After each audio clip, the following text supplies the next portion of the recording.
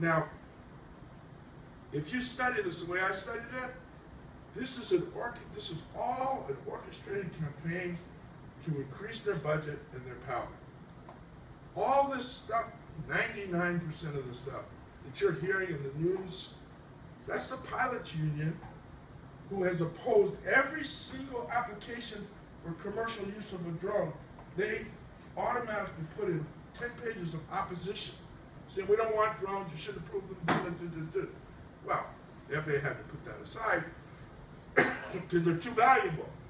They're way too valuable, drones are, and the data that they're able to capture. That's already been proven, and so now the pilots got together with the FAA, and they said, send us complaints. You see a drone, yeah, it's a near miss, and we're going to put it in our records, so that we can then use it against the public, and all the local law, the Congress and the legislature, all that, so we can regulate it. Okay, that's what's going on. They got together with the Forest Service. The firefighters is one of the big deals. Okay, drones are, you fly, we can't fly. Well, what really happened, if you go dig in there and look, the FAA, the Forest Service, and the pilots union got together and they talked it all up and they prepared it all for the fire season, and they even created big, beautiful posters.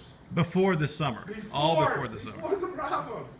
And then, when they were ready to roll it out, they went to all the news media outlets and they said, we saw a drone, and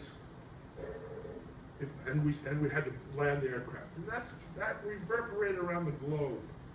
And the common guy in the street believes that really happened. No, it was a setup. The reason it was a setup is because the hobby people can pretty much do what they want. They only have one rule, and it's not even a rule, it's a policy. And it's really the common law.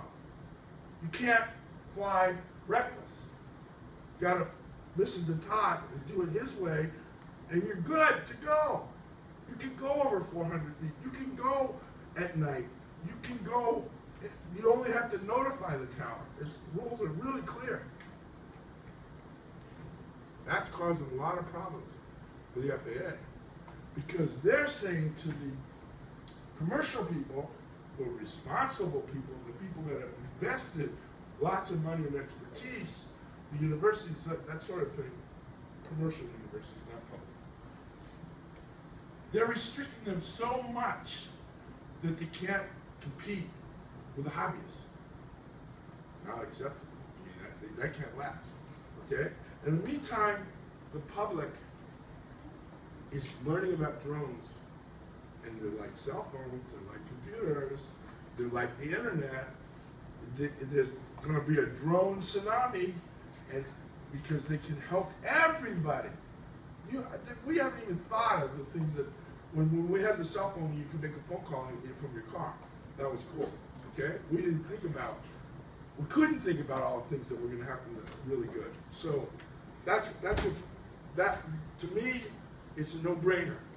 The tsunami is there, and the tipping point has already been reached, and we can help that to happen by following what Todd said and advocate for the technology and show them that a GoPro camera at 100 feet can't even make out who you are, let alone spy on you. And if it's hovering overhead, the pilot's trying to get his bearings or adjust his camera so he can take the sunset. It's not about you, okay? And yeah, we pay some lip service to privacy, but between your open Wi-Fi and cameras at every place you go outside, it's not going to happen at all. The drones are not the privacy problems that people think they might be.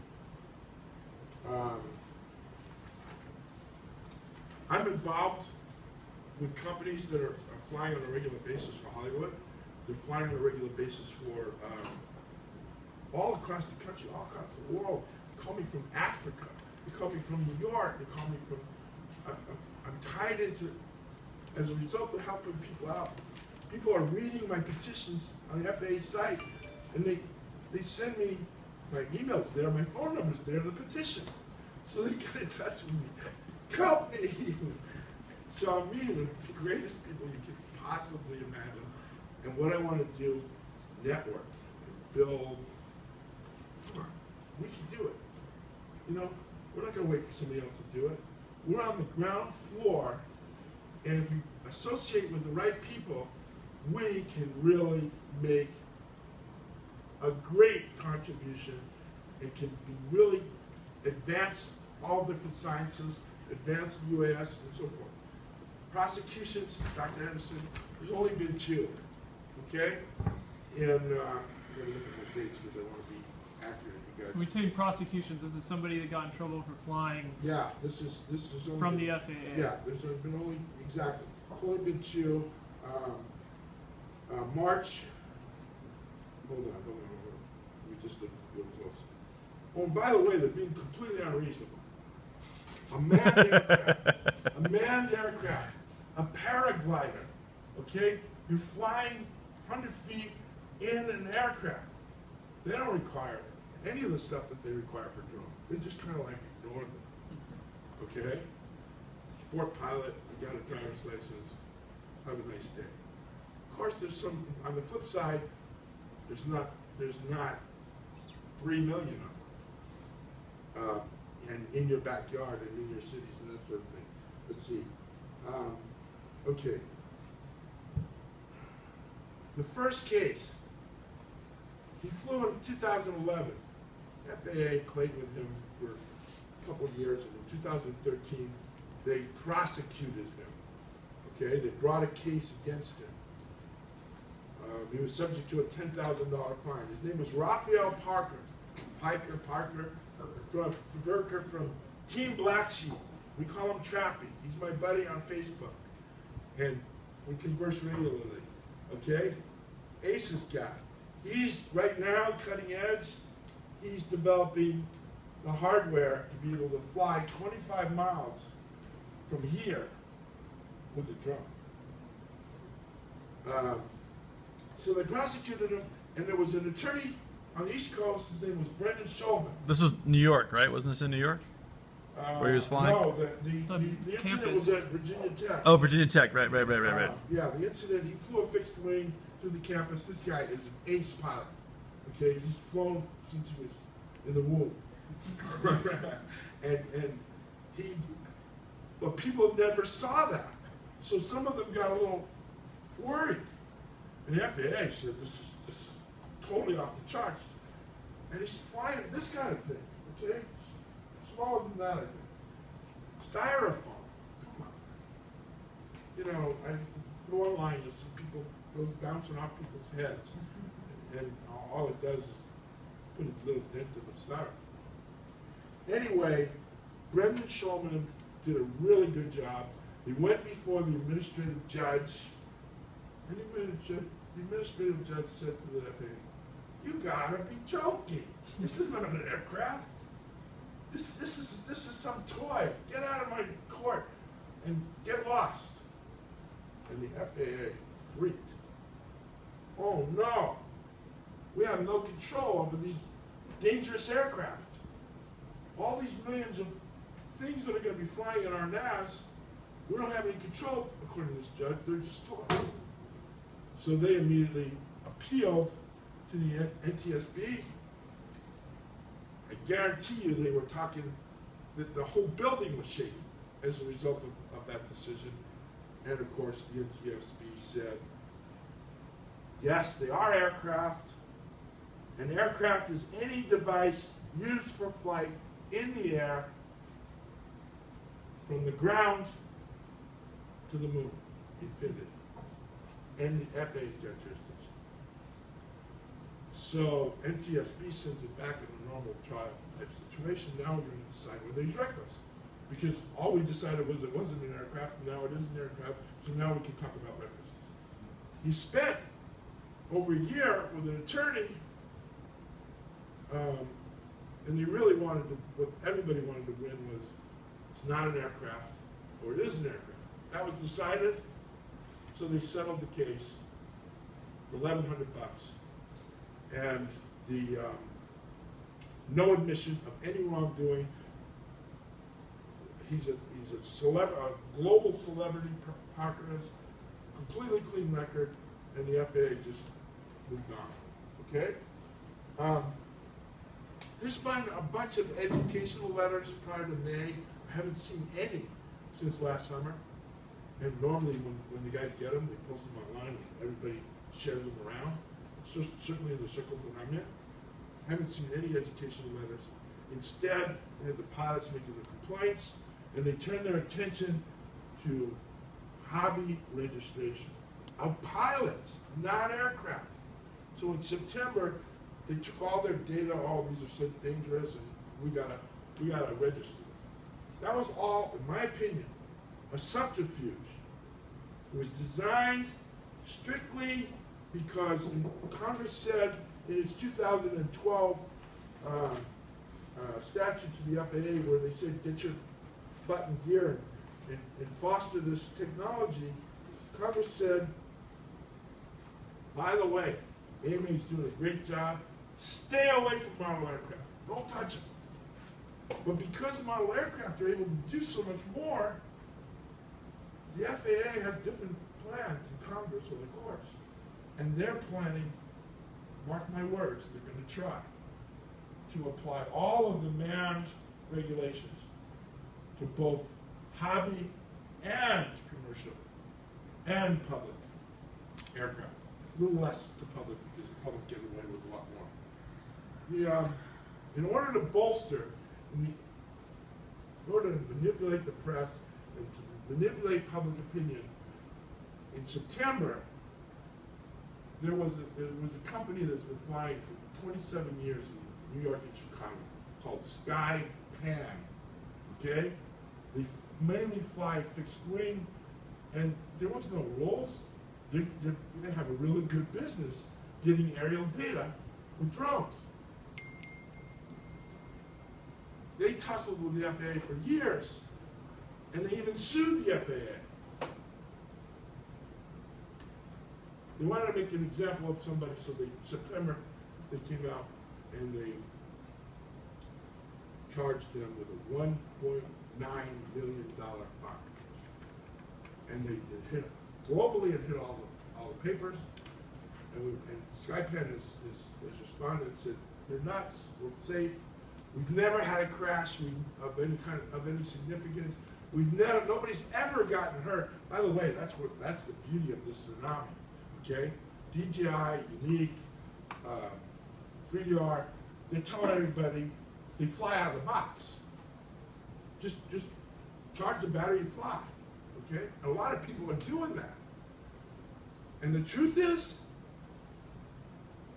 there's very little damage. There's been no deaths.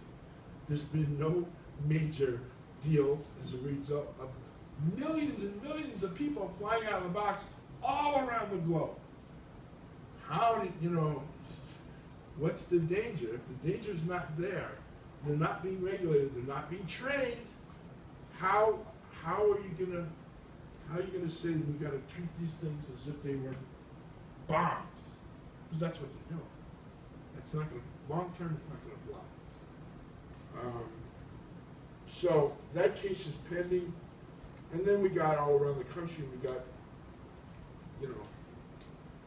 conflict, mainly between pilots who don't understand the technology and don't want and are used to flying wherever they fly and nobody's there except these gigantic other planes, and they don't have to worry, especially police helicopters and sheriff's helicopters.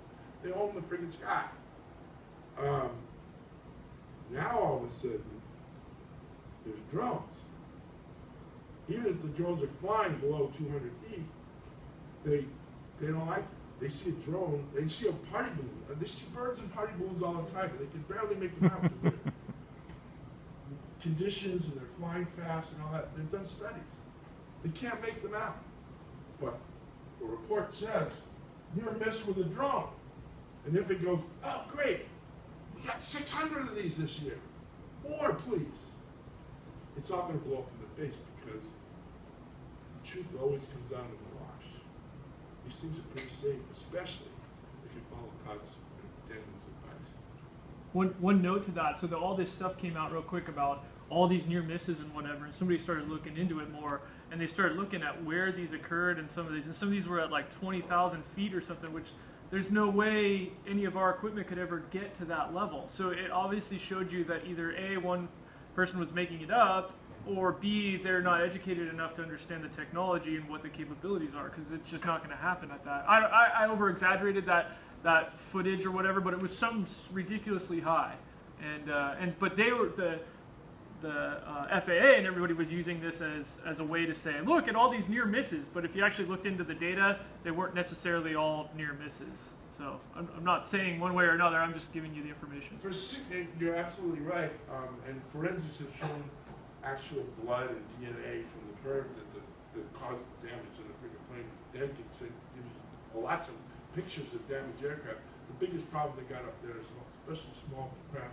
And we know from the New York City landing on the Hudson, birds. FAA hasn't figured out what to do with them. in any event, this is, I want to empower everybody, okay, especially researchers. And I have a selfish motive.